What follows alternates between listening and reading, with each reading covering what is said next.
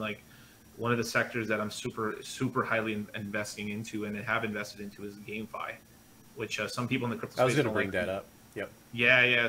Some people in the crypto space don't like that name. They like like everything. Everyone's being niched. Like I'm play to earn. No, I'm play to win. You know, or whatever the concept. But I like saying GameFi as like all of it. Basically, is this is $1 trillion industry coming in the next 5 years.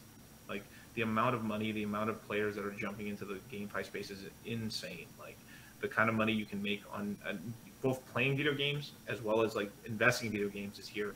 Like when you play video games for the most part, you have to buy skins, you do this, or you jump into a game and you level your character up to a certain level and you unlock all the character content, you did all the missions, you have all this fucking sick gear, and then the new game comes over and then you have nothing again. Yep.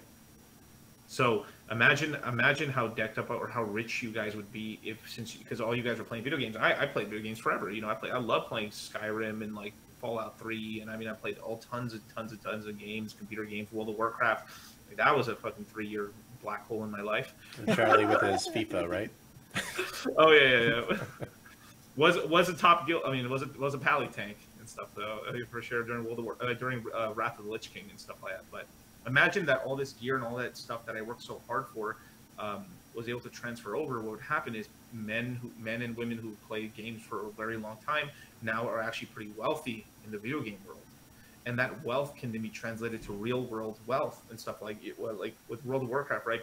There were people who would work all day and night, sell their gold to these companies, and then people would then buy gold from those companies, and so you'd have to kind of have an arbitrary way of like transforming your basically in-game assets into cash.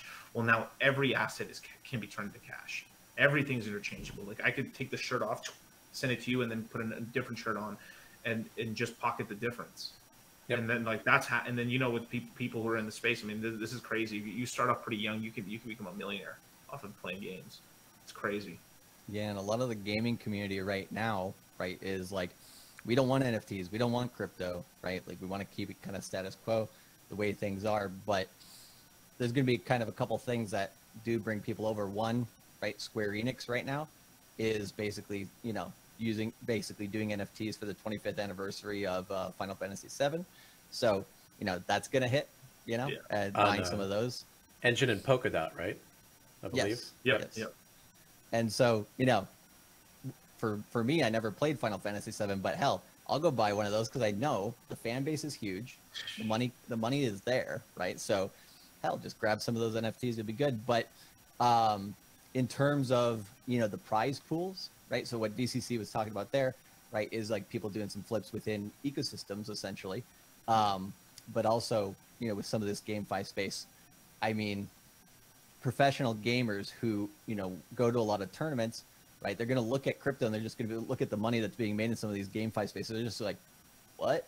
And that's just going to bring the professional gamers in. Once they get good at the crypto space, I mean, I think a lot of the industry will follow. I'm telling you, like, let's just say, like overnight, like like everyone went from like regular, it was still gaming, and like professional gamers all went to like crypto games, or just like, or every game is like has NFTs and everything like that. The income generated for guys in the professional space is probably going to increase 5 to 10 times for the average guy.